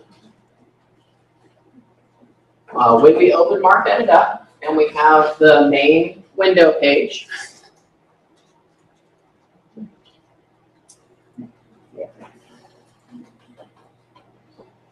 If we select the tools and then the export, we will see something that's called export tab delimited. And so that's how we export tab delimited records. What it does not do, because people ask me sometimes if it does this, you cannot just point that tool at MarcEdit and say export everything as a Excel sheet. It doesn't work that way. You have to tell it which fields you want to export into your report. So if we walk through this process, we'll select export. So we have our window here. We can select a file. So you've downloaded we have our set of sample files. So we're going to take one of these MRC files. I'm going to take the one that says OCLC records.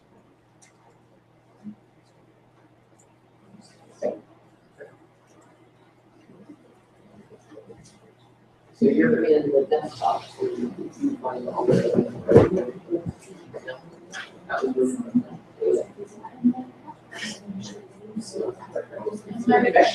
So I'm going to select OCLC records as the file set I'm going to work with. I then have to set a save file. This is the delimited file that's going to get created for me. So wherever you want to put it, I'm going to put mine on the desktop. And I'm going to call mine output. So it's going to be called output.text. That's where I'm going to put it. You can put it wherever you'd like to put it. And then I tell MarcEdit how would I like my delimited format to look. I prefer tab delimited, so that's the one that shows up in the box. It's the tab delimited. But you can use other delimiters. In the drop-down box, you can select a different one. I find tab to be the one I'm most comfortable with. And the second option, which says in-field delimiter, what that means is if I select a field where there are two fields in my records, let's say I take subjects, there are two 650 fields and I pick that, it will create a single column and it'll use that value as a second delimiter. Because Excel, you can tell Excel when you open it that to break on a second delimiter. So that's what I'm going to do. So I'm going to leave all that stuff as is, and then I'm going to tell it next. Okay? So now I just need to tell MarcEdit what data I want to export into my spreadsheet. And I do that by putting information. I do that by putting information into these boxes. So here I have field and subfield. So I enter in the field that I want. So let's say we want to take the title and just the subfield A, not the whole title, just the subfield A. So I would put in 245 in the field, and I would put A into the subfield.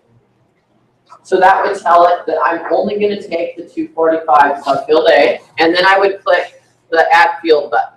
And that puts that argument into my list. So if I want to add another field, let's say I want to take as well the 856. Yes, so let's say 856, and I'm going to take the subfield U.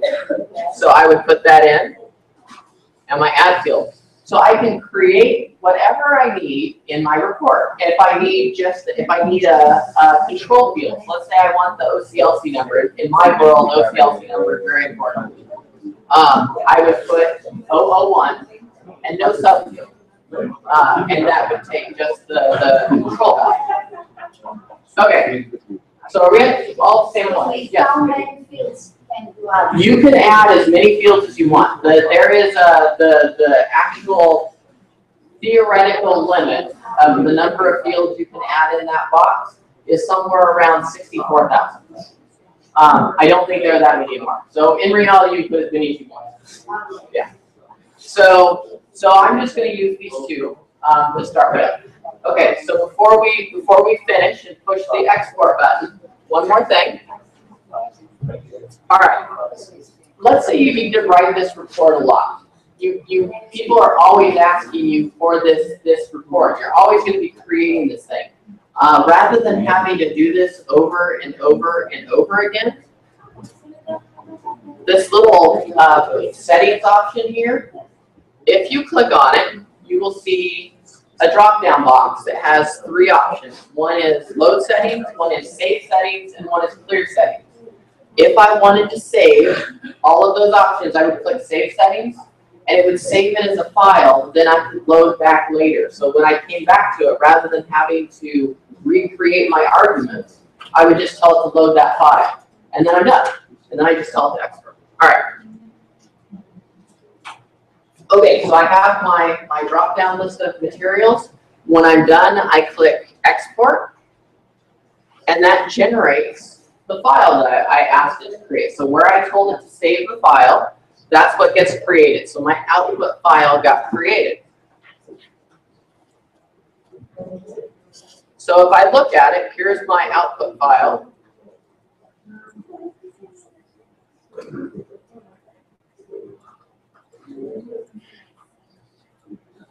Terry, Yes. once they export the file, Yes. how do they open it? Yes.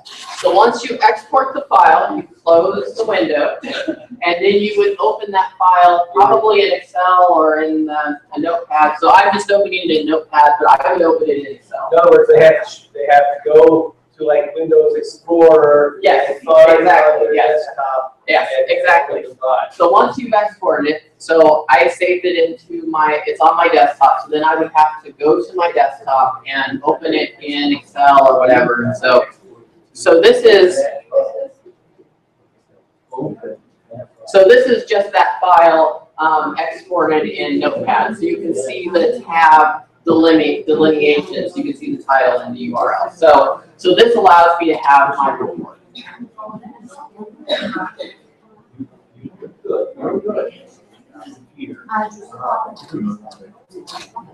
So did you finish it? You lost it. Okay, I'll show you. Oh, you lost your file. So where did so when you export it? Got it. Take a look. You guys. Right there. Okay. So there we go.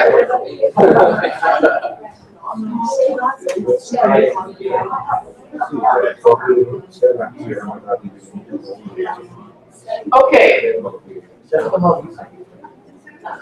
So are we all in a good spot? Yes? No? Okay, I think we are. Right? I'm not very, okay. Okay, so we, How many records were in OCLC? 8, 6, something like that. It was a small number. And there weren't all of them didn't have URLs. It was just a small number of records. May I ask something? Yes, I opened Excel. Yes, and tried to import the text file from it, and I made some mistakes.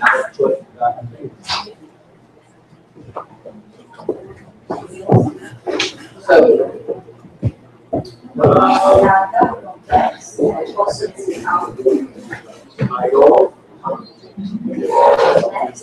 Just not what somebody was not. so just have, you can see it's broken up there. Yes, but all URLs go in one. There's only one record. So it's not because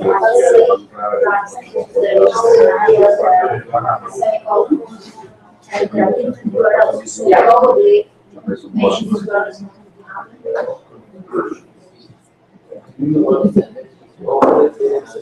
Okay. Yes, because we make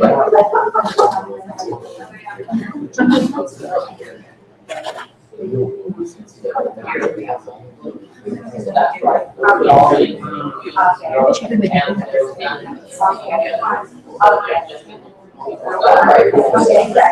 And you could have pulled it to separate those by the space. The second look. Yes. So you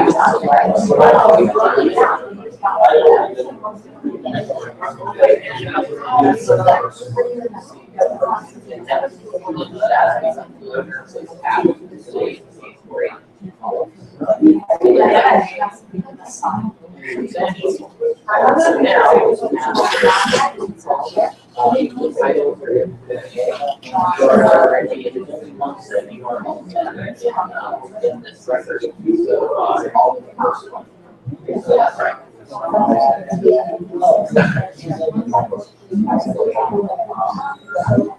okay.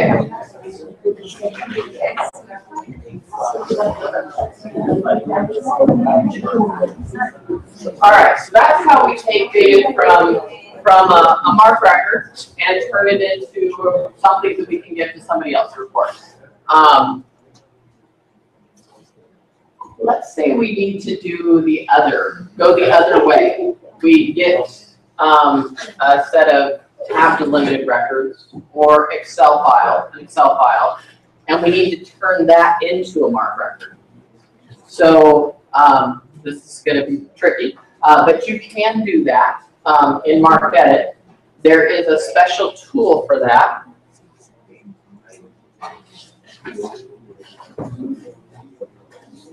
If we go to the main window and we click on the, well, actually, for me, it's actually on my main screen.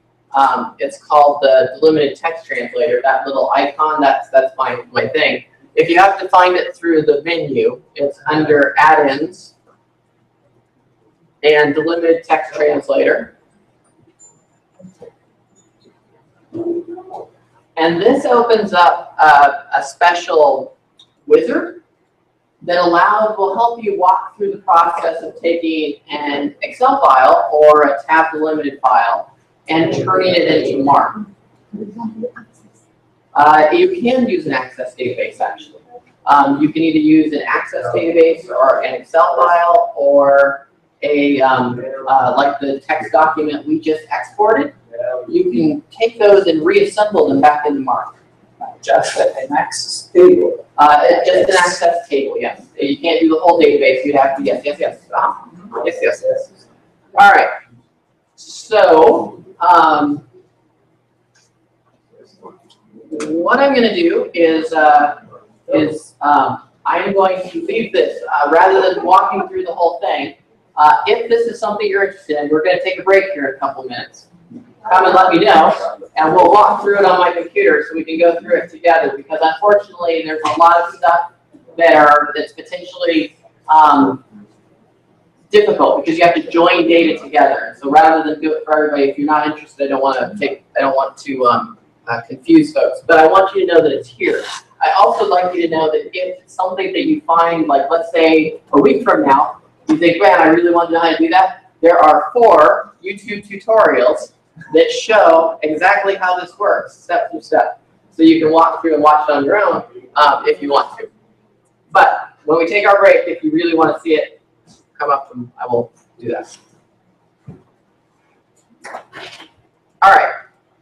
So that gets us to the questions, and it also puts us at a time where I'm going to give us a short break, a little bit of a break to take a break. So let's say like 10 minutes. Let's take like 10 minutes. Get coffee, water, use the restroom if you need to. And then we will come back and we will go through the questions. And like I said, if you're interested in knowing how to do the Excel translation, just come on up here and I'll walk you through it on my computer. Okay?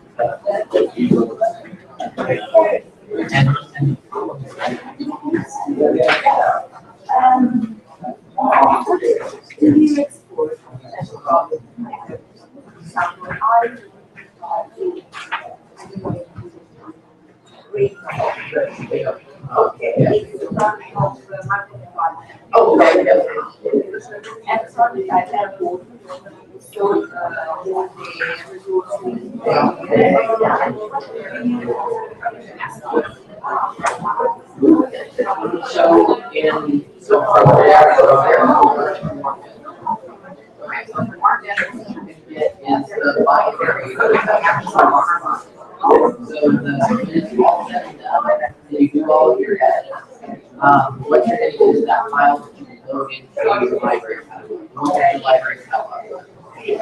And that file should be able to import into all you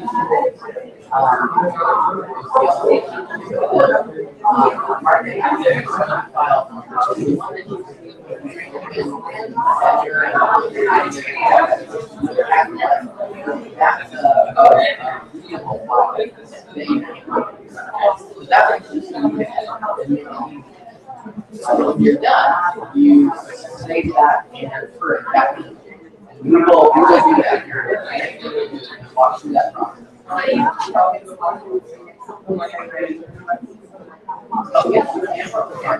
In fact, let me show you. I didn't plan on doing that here with folks, but yeah. It's interesting correctly. Yes. So. And the database is what's QL. MarcEdit's not any database. It's actually a very large set of flat files that it reads really, really fast. So let's say you're working with MarcXML. So this thing here, the thing that's called MarC Tools, this is the interface for everything that happens in the MarC engine, the thing that actually does all of the work of moving data in and out of MarC. And so you'll see here there are functions. So the first one is how you take this file here, the .marc file, and turn it into that notepad-like format. This is the one that takes that notepad-like format. This one will let me take this file and turn it into a MarcXML file, and I can use this one to take my MarcXML file and turn it back to MarC. You will also find there editing here. You will take like our MarC file and turn it into a W4 file or a W4 file back. You have the different formats. And in fact, if I start traveling here, if I have a file like this that's in MarcXML, and I know some catalogers aren't a big fans of working with MarcXML directly, I can open that in MarcEdit in the editor.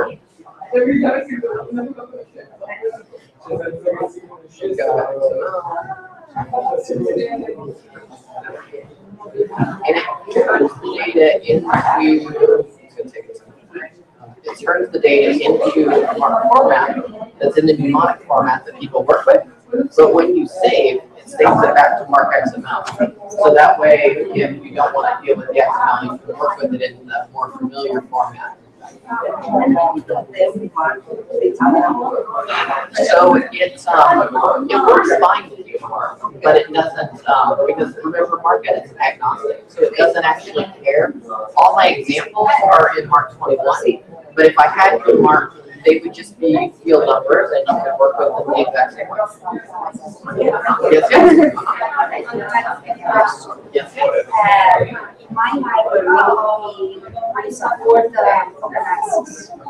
So when we find that is open access, we make a continual catalog. But unfortunately, we don't control the URIs. Everybody else is the developer. So what we would like to do is to check that we use MarcEdit to download all URLs that are not ours and check them. Yes. Yes. Let me show you. So there is an URL checker in MarcEdit. Oh. It is under Added and Verify URLs. And so if I open that, and let's see, we did have a record set with URLs. So we just grab that one. The OCLC one had a couple of URLs in it. So we can pick the file that we want to work with. It's taking me a minute. My computer is wonky because it's networked to work there. It keeps trying to talk about. I can create my report, and my report can be in either HTML, XML, or HTML or XML. So probably HTML is what you're going to use. The title is going to output the title, and then it'll give you the URL as well. And then I tell it what I want to process. So in this case, by default, I do all fields because I find that a lot of times people put URLs into notes, and I would like to know if those are valid. But if you want to just look at a specific field, you can take away the all and just put 856 and it'll only be.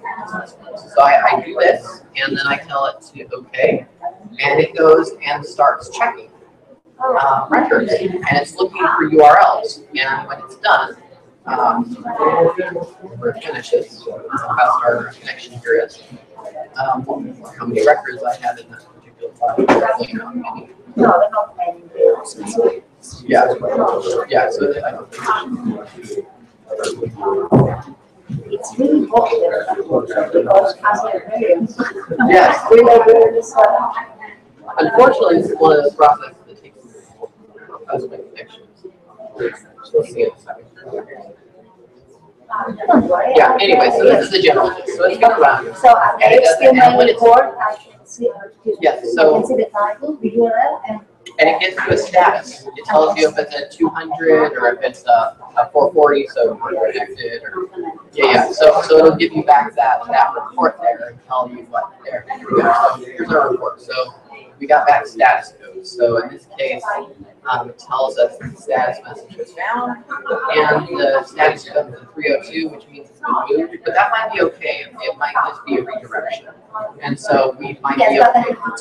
Yeah, so we might be okay with that. We might not. These records don't link because they're fake, or they're maybe they're proxied, and I can't connect from here. So this tells me that stuff, and these tell me all the ones that are connected are fine. And so that way I can do that really quickly. This is in the HTML report. If I do the XML report, can I create report in Excel?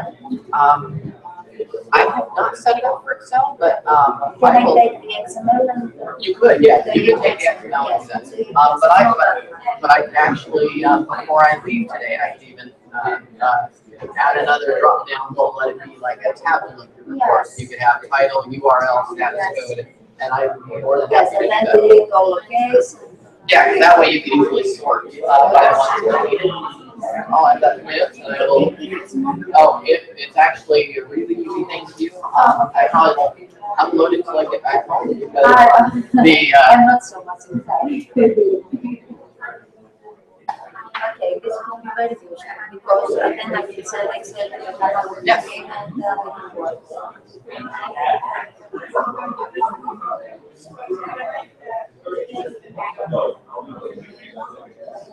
Yes. Thank you very much. Yeah. Thank you.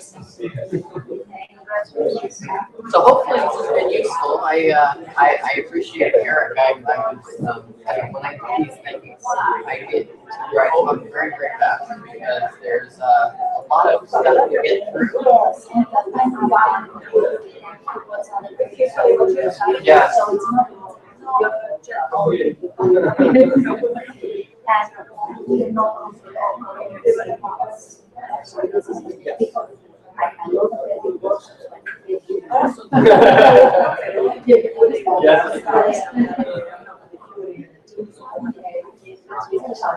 Oh, thank you.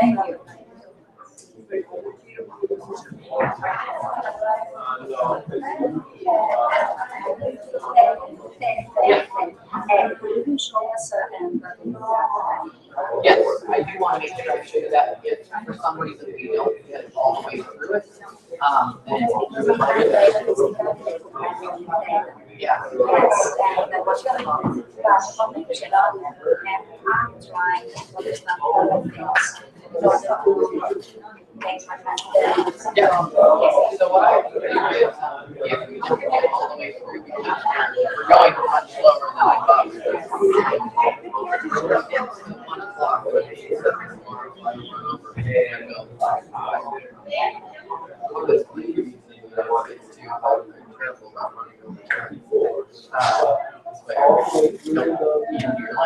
If you like, if we don't get there, come on up and I'll walk through it's all of the tools that are found. I'll show you all of the tools for everything that's in market right now around the data. No, is under this thing called MarcEdit. And so I will walk you through these tools because these are ones really that are being built for catalogers to be able to see one. Well, actually, my strength and my disadvantage is that I'm okay, but yes, okay, but this was easy for my yes. but because I it's in concept much easier. But what this does is it lets you take, so a lot of what we're going to be doing is taking existing data and turning it into data. So this lets you start with the data set and break it down into all the little chunks that Eric's talking about, turning it into the triples, and doing the linking that needs to happen so those triples actually make sense. So then you can actually put it into Because I'm trying to experiment. yes, and that way you have data to experiment with. Yes. Because that's the part that's really hard. Yes. So data to work with. Actually, working a lot, but I can ask you. Yes, so you can get your data and turn it Yes, into the something. system administrator, as long as I don't have to service the systems, you can quickly give me data, just not to Yes. So I want to work on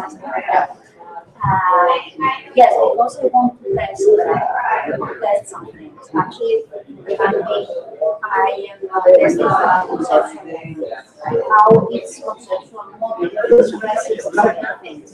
There you go. Yes. For example, translation. How translations are expressed. That would be very interesting because the Library of Congress has some very interesting reports about how they decide to do that.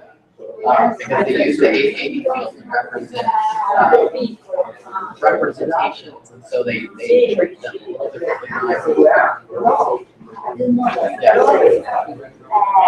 Yes, for the time being, conceptual I took all those, BIBFRAME, yes. And what they said is how they do translation, for example, or updates. And there are many differences. So, like, say, of course, I'm not very fond of it. Congress supports it. That's right, you kind of have to deal with it a little bit. Yes, yes. Okay, thank you very much. Yes, yes.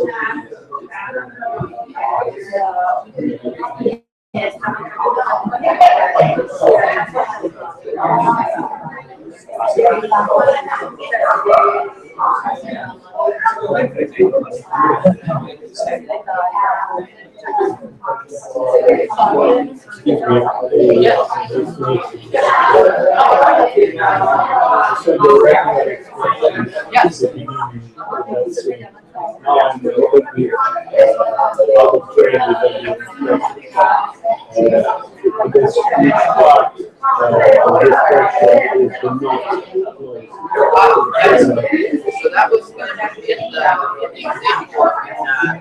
This right here. This is essentially our database. And we're looking for things that don't have a record. So This means at the end, right? no, inside, yeah, this means at the end, inside the brackets. Outside the brackets, this would mean at the beginning. Inside the brackets, it means does not. Okay. Yeah, so that's how we're finding things at the end that doesn't have a bracket.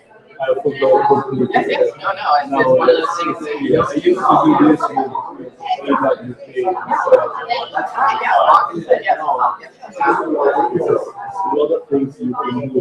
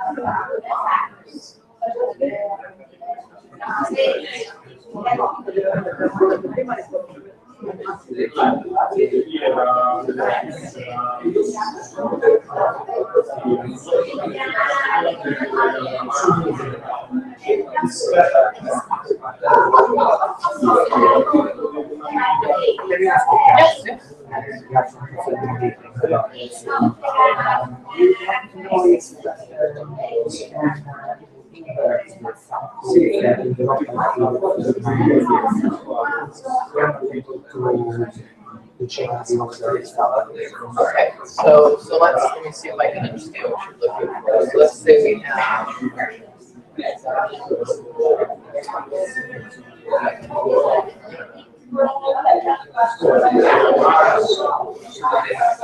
so you're saying, so let's say you have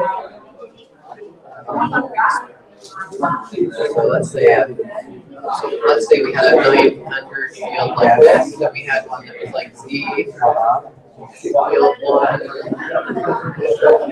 field 2, and you want to be able to flip that. Okay. So yes, there's not like there's not like an option that will flip that for you, but this is where you can do things with a regular expression. So if you do the expression, you can do that, and I can give you a template so you can see kind of how that would work. So I can show you really quickly, but if you want an example, it would be one. If I was going to do it this way, I would write my expression.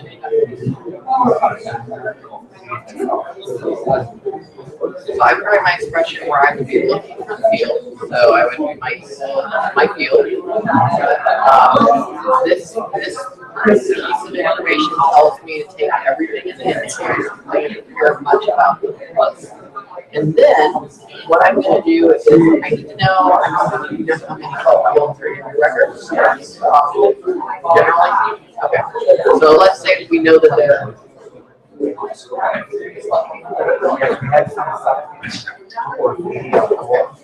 So let's say we might have to break the units so you know approximately how many are there.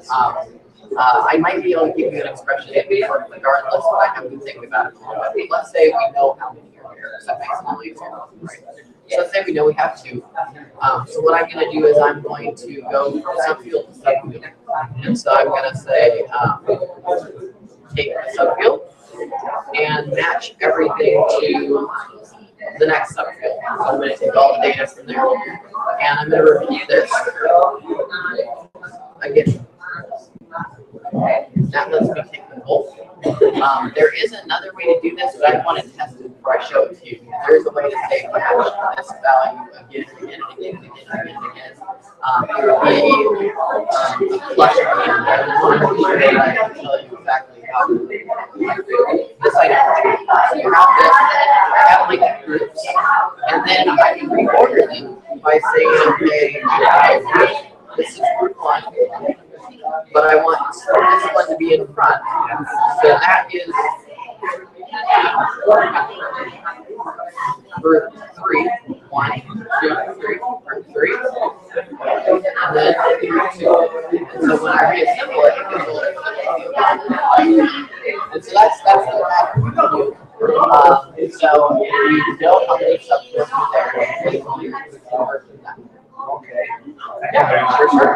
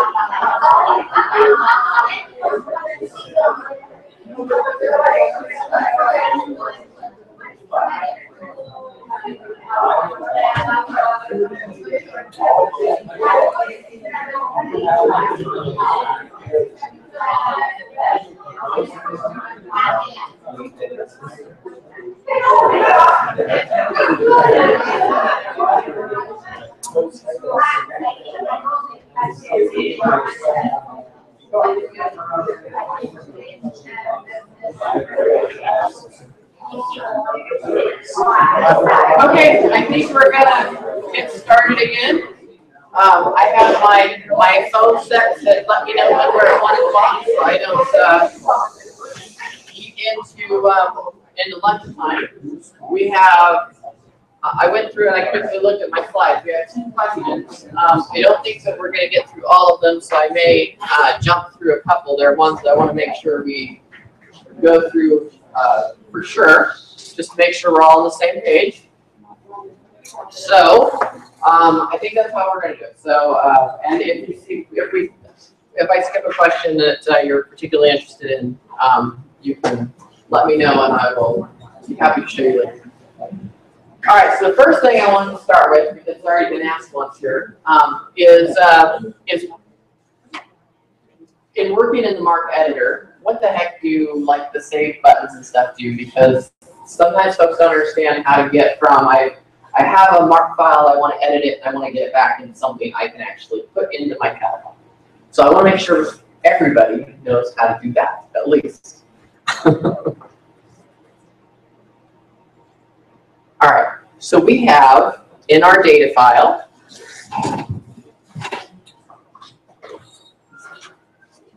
different file types.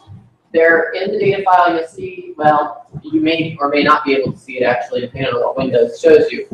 You'll see icons. There will be a purple icon, which is a .mrc file, which in MarcEdit means that this is the extension I use to represent MARC files. Binary MARC. That's the file you would load into your catalog. In MarcEdit there's these things called mnemonic files. That's the notepad-like file that you read when you open it into the MARC editor. And that icon is blue, I think. Yes. It's not on my computer, so I forget all the time. That icon is blue, and it's got a .mrk extension. Okay? So, when I'm working with the MARC editor, I have 2 ways to open files into the MARC editor to edit them. I can go through the process. So I have a .mrc file right here. So let's say this is a file my vendor's given me. I have 2 ways I can get to start editing it and then working with it. The first way, which is the way I